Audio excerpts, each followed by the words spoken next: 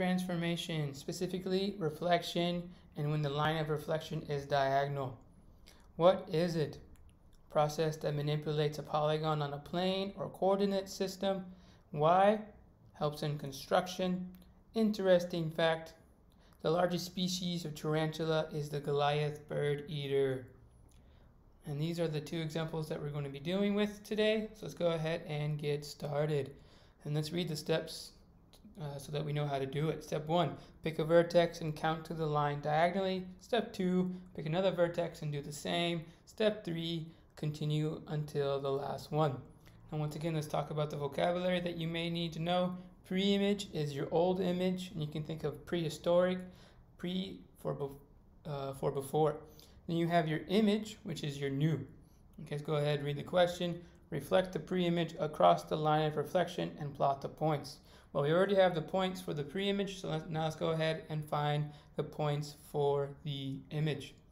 So go ahead and get started, and we're going to go ahead and start with the letter A, and we're going to go ahead and pick A, the vertex, and start counting diagonally. When it's 1, as you can see, your blue line or light blue line, and let's continue. So we're at 2, and now we're at 2.5. Okay, we counted to the diagonal line. Now let's count across the diagonal line on the opposite side. So we have half, 1.5, and 2.5. So now we plotted A prime, which is 1, -1. Now you may be wondering, why are we saying A prime? Well, we have to be able to tell the difference between the pre-image and the image, and the way we do that is with the apostrophe right after A, and that prime tells us that we are talking about the image.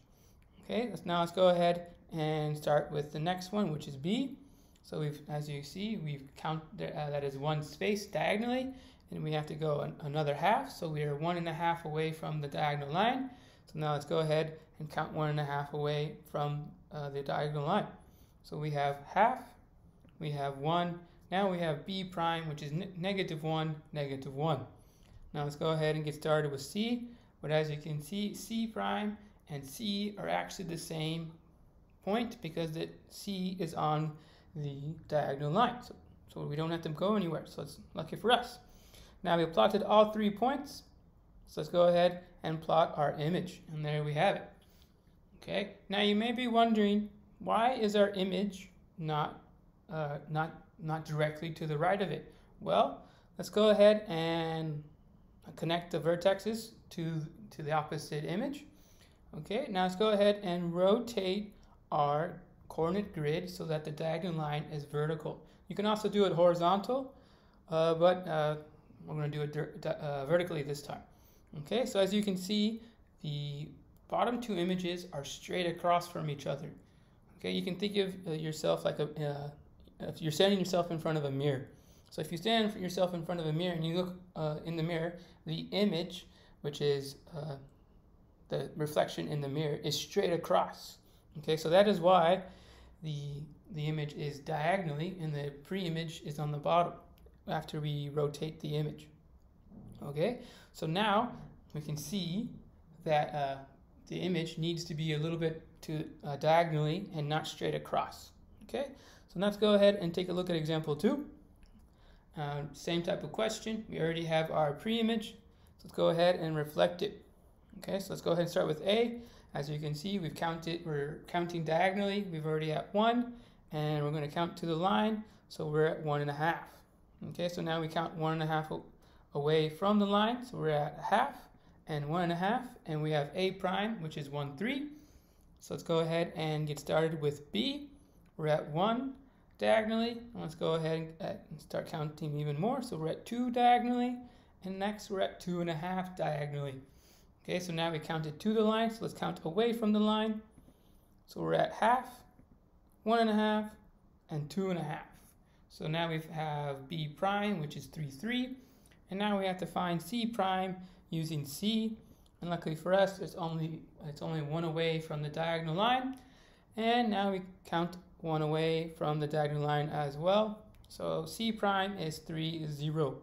So now all we have to do is add the image by connecting the dots, and there we have it.